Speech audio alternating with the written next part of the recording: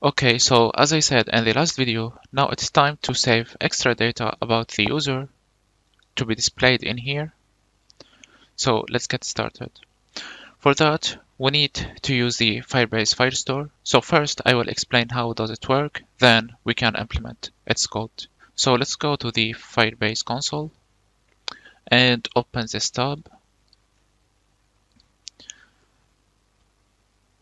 And in here, you can create a database. Press on this button in here. And we can start in test mode. Hit next. And in here, you can choose the location. I will just keep it like this. It's fine. You can change it if you want. Say enable in here and wait till it finish. It may take a few times depending on your net connection. So wait till it finish. Okay, so once the process is done, this page will be displayed.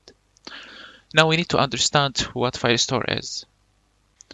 Okay, so the first thing that you need to know is that the Firestore is NoSQL database, which is mean it's not a relational database, and the work with it is different than a relational database. And if you want full knowledge or full comparison between the relational and not relational databases, I will make a video in the future comparing them and explaining the difference.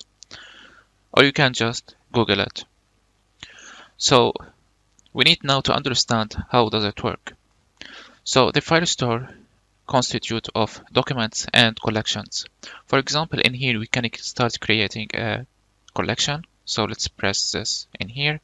In here we can choose the collection ID, such as a name, for example. Let's say in here users, for example. Hit next. Now we need to give it the document ID. I will just hit auto ID. And now in here, it's another collection below the document ID. So it is constitute of collection, then document, then collection, then document, then collection, then document. And you can do as much as you want. Okay, for example, we can add a string in here, or you can specify another type.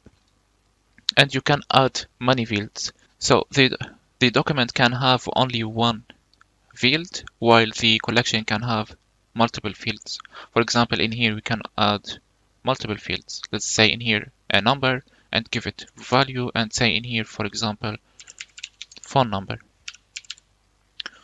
In here, for example, let's say string, and let's name it email, and say, for example, any email that or any string that we want.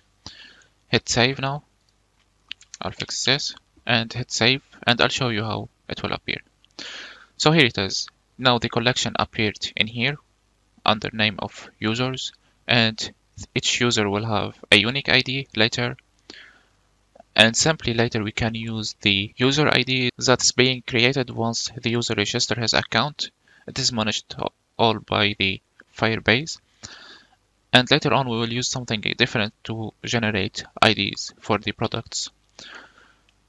And in here we can add multiple fields for this document. So under this document ID we can add multiple fields. For example, you can, as I said, choose anything that you want and add it. But now for sure we can't just enter all the user information manually. So we need to do it dynamically. So I explained this. So once we write the code, you will understand it way more better.